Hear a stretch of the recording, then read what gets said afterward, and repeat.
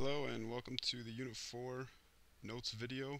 As you can see, this unit is going to focus on the cell membrane and transport of molecules into and out of the cell. For one, I guess pat yourself on the back because you are watching this video or have been watching these videos.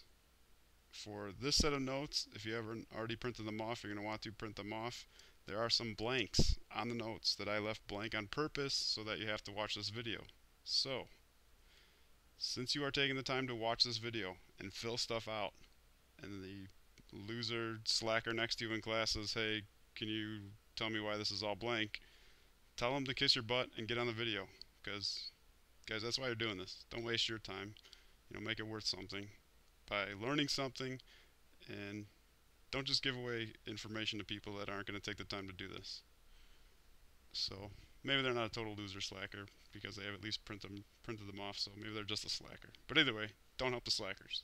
Alright, here we go. I'm not going to read all these, but as you can see, I've highlighted some in red here. You might not be able to see that on your notes, so get out a highlighter.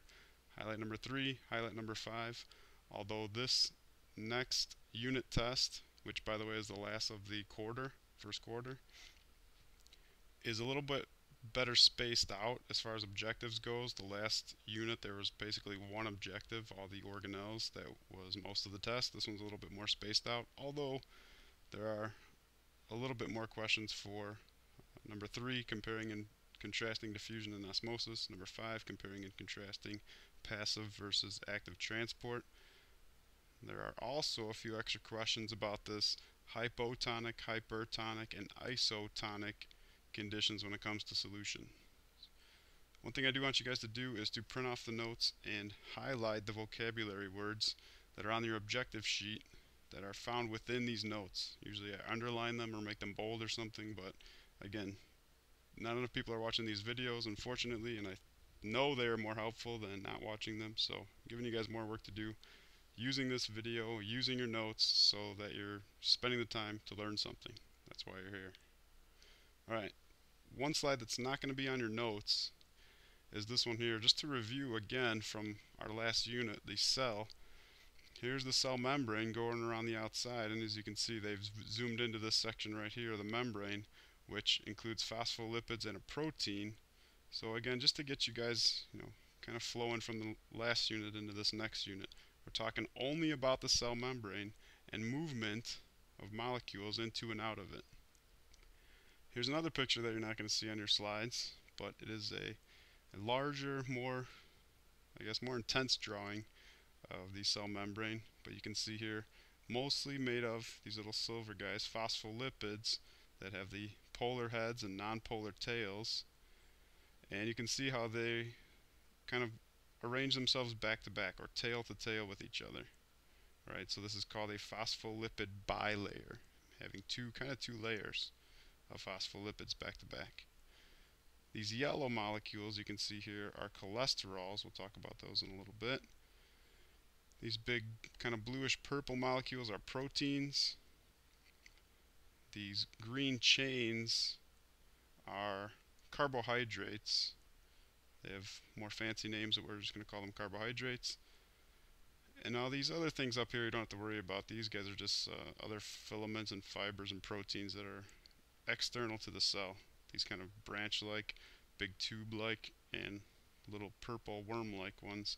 Nothing that you'll have to worry about, but all the rest you should. Alright, so here's a picture that you do have.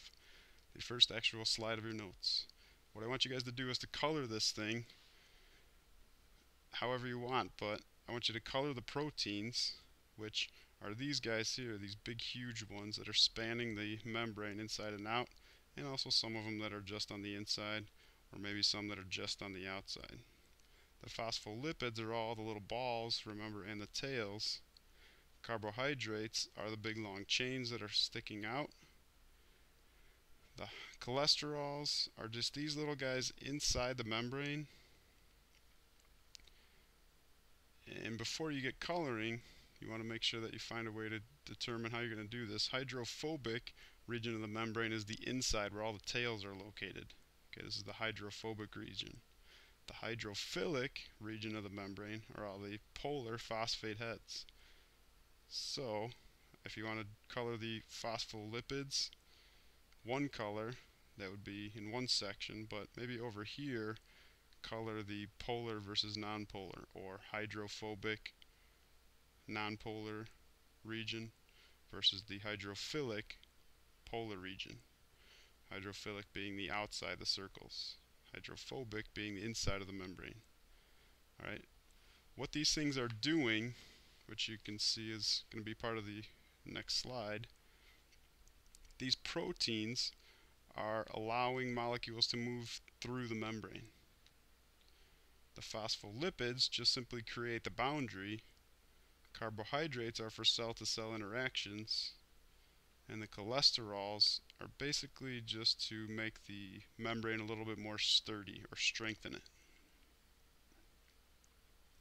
So here's that section that hopefully you're going to fill out and not just give out to everyone because you spent the time to do this. I don't know why anyone would do this, but I guess some of you guys are soft. But anyways, carbohydrate, like I said, is typically involved in cell-to-cell interaction.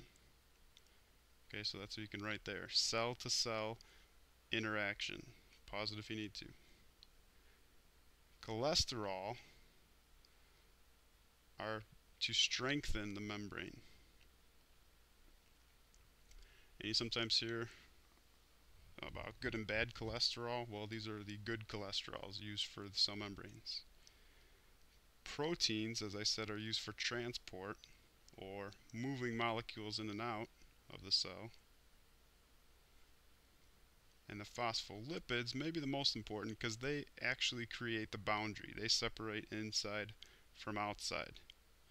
And again, most of that is because of the hydrophobic tails. That's what creates the boundary between inside and outside of the cell. Alright, objective 2, we're going to talk about the role of transport proteins. There are two basic types of proteins involved in transport of molecules into and out of a cell. The first type are channel proteins, and literally look exactly like what they do. A channel between two bodies of water is just an area that kind of opens up and allows water to flow through. That's what these proteins are doing. They are open and they allow molecules to flow through the membrane. Membrane being this part right here, the protein is a big purple blob. Carrier proteins are a little different in that they change shape to move the molecules. Okay, so again, here's the membrane, different type of protein, so it just has a different shape. But you can see how the particles, whatever these are, doesn't really matter, fit into the protein, cause it to change its shape, and then which releases the particle to the inside or outside, doesn't matter which side's which, but let's just say outside's on top, inside of the cell's on bottom. So that's how these particles are getting in, through these two different proteins.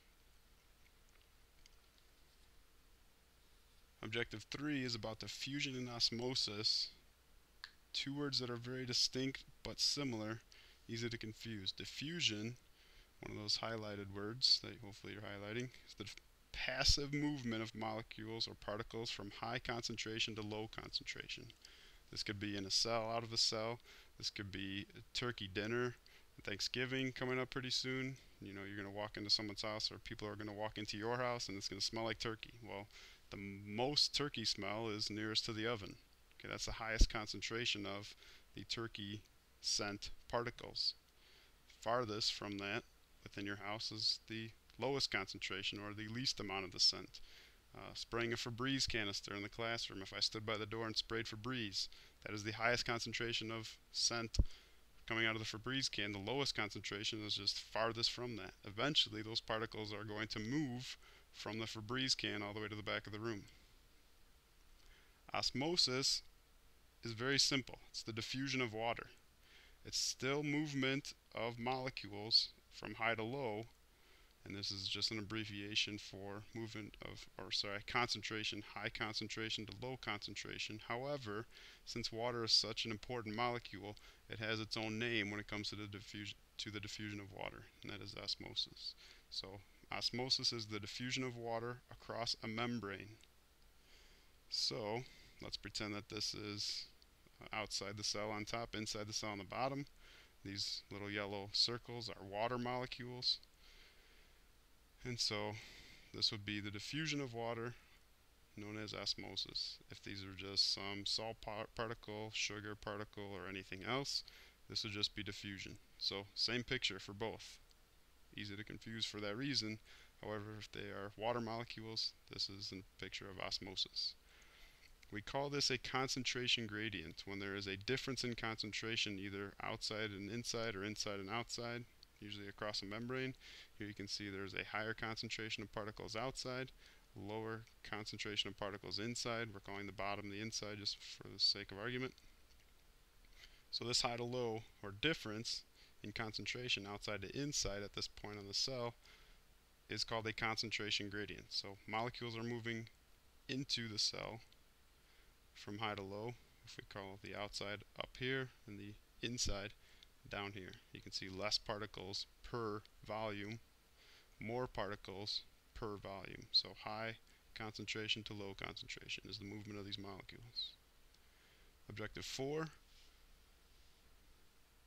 is going to focus on the difference between passive and facilitated diffusion. Passive diffusion is technically just diffusion, just regular diffusion. Again, movement of molecules from high concentration to low concentration. However, this is going through the membrane. It does not require a protein. You might want to label your picture right now. This over here to the right is passive transport. This little yellow molecule, doesn't matter what it is moving into the cell, or down, doesn't matter which way, but we're going to say into the cell. And it does not require a protein to do so. There are not a lot of molecules that can do this, but this is an example of passive diffusion, or just diffusion in general. It does not require a protein. Facilitated diffusion is still diffusion, movement of molecules from high to low, but now requires a protein. In other words, if this protein did not exist, these guys that are going through it would not get in. Okay, so the protein is facilitating the diffusion, sort of like a classroom discussion where the teacher facilitates the discussion. Okay, students are participating, but the teacher is kind of providing the questions and the comments that keep the discussion going. So in this case, these molecules that are moving through the protein would not move into the cell without the protein. So again, you might want to label your drawing. Over here on the left side is facilitated diffusion. On the right is passive diffusion. Objective 5 is passive versus active transport. This unit has a lot of either or types of things.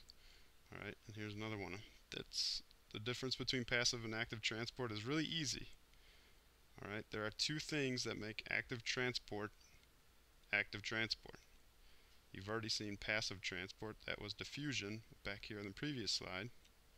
Okay, that's diffusion, either passive or facilitated. It's still diffusion, movement from high to low. Active transport is backwards. It involves molecules moving from low concentration. In this case, we're saying outside of the cell again is up top. There are a lot less molecules per volume, defining concentration. So the lower concentration is outside, and the molecules are moving in or down. They're moving to high concentration. Again, this is the opposite of diffusion. If this were diffusion, this protein would be moving molecules from down here to up here. But this is active transport, which, as the name implies, requires energy, and that is in the form of this molecule ATP. We'll get to way more details of this guy later, but just know that ATP is the energy molecule for life. Alright, so here's active transport. Low concentration outside the cell, moving molecules in against the concentration gradient. Again, concentration gradient would be, the arrow would be pointing up. Okay, so this is against the concentration gradient, from low to high. It's the opposite of diffusion. So two things that make active transport active transport. And I'm going to stop this presentation right here and pick up part 2 after this.